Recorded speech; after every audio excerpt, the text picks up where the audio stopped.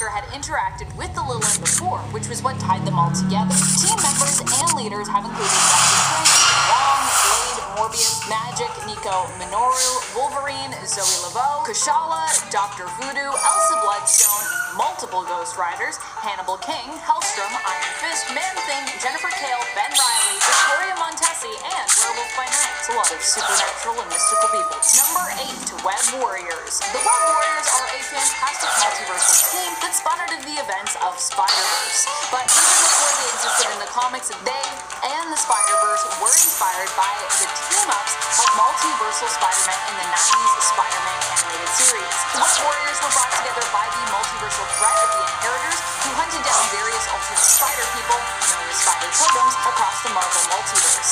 After they were defeated during the Spider-Verse event and the dust had settled, the Web Warriors were created to defend those worlds, who were left afterwards without a hero. Considering how powerful Peter Parker's Spider-Man is, I think you can understand how a team made up of various alternate versions of the character would be off the charts when it comes to their power level. I mean, Spider-Man himself is pretty crazy, with a team of Spider-Man. We should have an Avengers team that's actually just like different spider people. That would be pretty cool. Number 7, Fantastic Four. The Fantastic Four, despite being often smaller in number, though they have expanded beyond that number over the years, is still mightier, I'd say, than the Avengers. But I also feel like that's to be expected. After all, the FF were...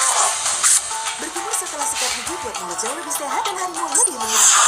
Fitur Listerine pasti terus.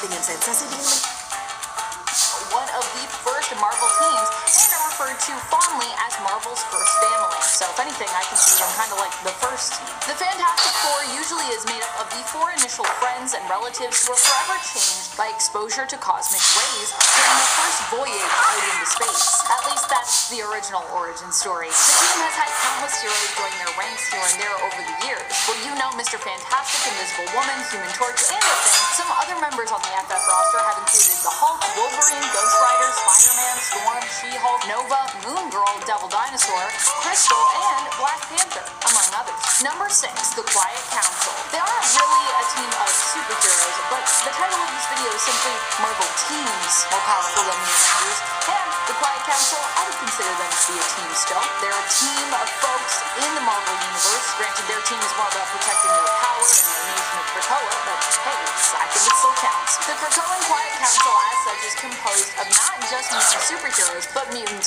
villains as well. As Krakoa is said to be a place for all mutants, where past misdeeds are forgiven in the name of creating a better tomorrow, and a safe haven for all mutants.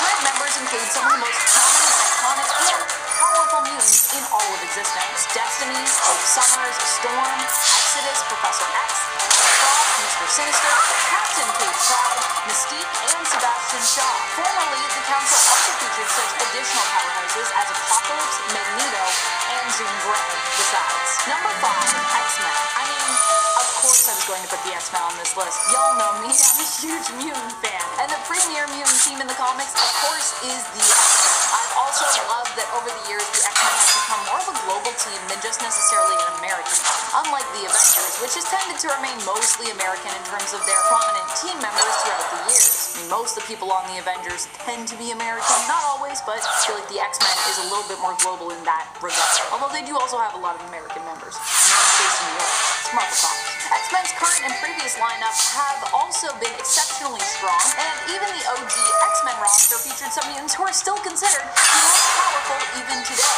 and who are still around, of course, in the comics even today. The current roster features Cyclops, Firestar, Forge, Iceman, Havoc, Magic, Jean Grey, aka Marvel Girl, and Sync. Honestly, Sync is also alone just so amazing, and has taken the meaning of teamwork to another level, I think. Same.